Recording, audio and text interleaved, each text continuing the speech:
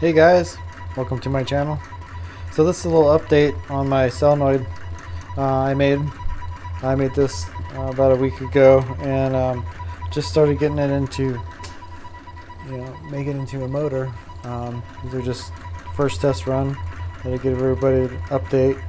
I'm gonna make a new crankshaft because this is the crankshaft off the old one, and needs a little more counterweight. And then I'm gonna make a new circuit. Especially for this one.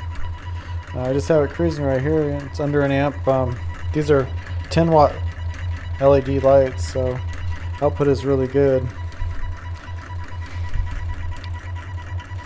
But I gotta make a new crankshaft where it's balanced better, because if we go too fast it starts to shake. So once I get it all dialed in and everything, I'll give everybody another update. But it's running real nice right now. So if you enjoyed the video, don't forget to subscribe, and if you have any questions, leave them in the comments.